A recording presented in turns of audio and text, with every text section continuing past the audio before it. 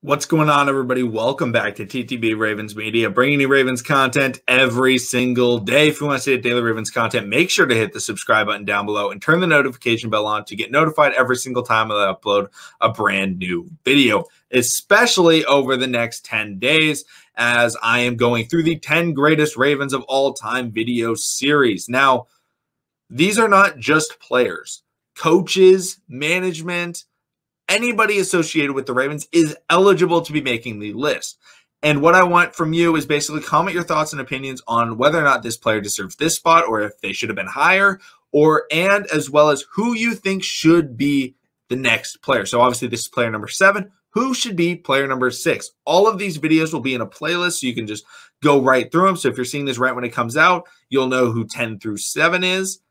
Tell me who you think 6 is. Tell me who you think the ranking should be. And they'll be coming out each and every day. I won't be able to change my videos. I'm pre-recording all of them. I'm going to be on vacation, but let's get into this. At number 7 of the 10 greatest Baltimore Ravens of all time, we have Marshall Yanda. If you're a Ravens fan and you don't know who Marshall Yanda is, I'm questioning if you're a Ravens fan, because Yanda played for the Ravens for 13 years, and he retired after 2019. In that long career, he never put on another uniform. He was a Raven for life. And for me, I feel like that makes a difference. I feel like that does help your legacy with the Ravens. Now, I'm not saying just because you play for another team, you can't be on the top 10 greatest Ravens, but I think it helps. I think it does help if you only played for one team. You know, you look at the legacies of great players that play for one team. It's a lot nicer than when you look at guys like Manning, and now Brady's moved. But with Yanda, he always stayed, and major respect to that. That's difficult. The Ravens went through a lot of kind of rough patches, especially the quarterback position and things like that. Yanda always stayed true. Yanda always stayed a leader, and that's what we love about Yanda. Yanda was an 8-time Pro Bowler. He was a 2-time All-Pro. He made the 2010s All-Decade team, and he was a Super Bowl champion, kind of obviously. He played for the Ravens, when they won the Super Bowl. But as an offensive lineman, it's very difficult to show how great Yanda really was. In my opinion, he will be a Hall of Famer. I just think it will happen. But if you are a Ravens fan and you noticed Yanda wasn't playing, whether he was injured or even after he retired, you noticed.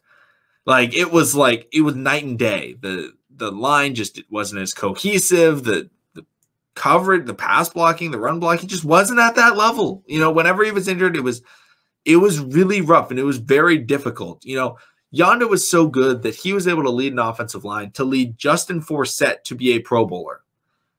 No shade intended toward Justin Forsett, but Justin Forsett is not a Pro Bowl level running back. But with Yanda leading an offensive line, he was a Pro Bowler. He was a 1,000-yard rusher. That's what Yanda did. He was able to lead that offensive line and get players to be better than what they could be for another team.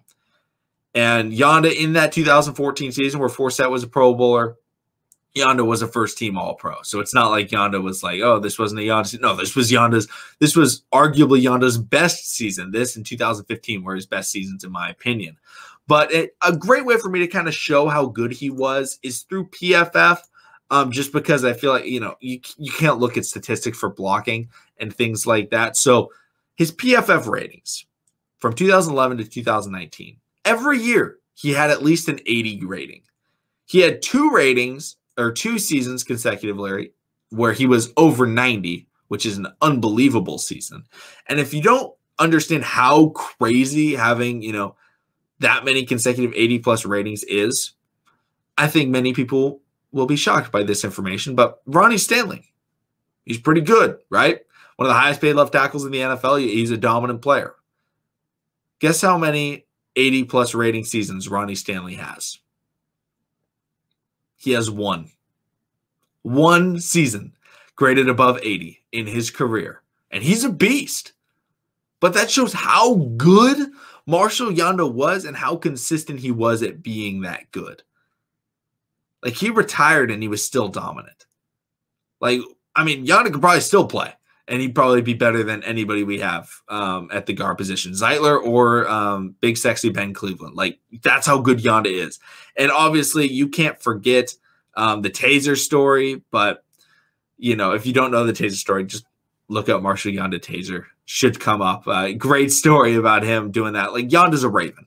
Yanda plays like a Raven. He's nasty. He's a leader in the trenches, and that's why the Ravens were able to dominate for so long in the run game. And he is the 7th greatest Raven of all time. But like all the other videos, let me know what you think about Yanda being number 7. Should he be higher? Should he be lower? Who should be number 6 if Yanda's number 7? Let me know all those types of things in the comment section down below. Thank you, everybody, for watching. Subscribe for daily Ravens content. Subscribe for these videos in particular, and I will see all of you again tomorrow with player number 6.